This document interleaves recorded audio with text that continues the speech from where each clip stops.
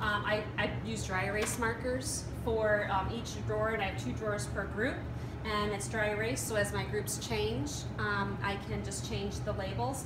And so one drawer will have the books that we're going to be using in the future, and then the other drawer will have the activities that I need. Each child has an envelope with the sight words that they are about to work on, and we also have work on writing during our group time, and they each have a little handmade notebook that we made. So once a week or twice a week we will use this, and I will dictate a sentence, and we work on any words that they had any difficulty with.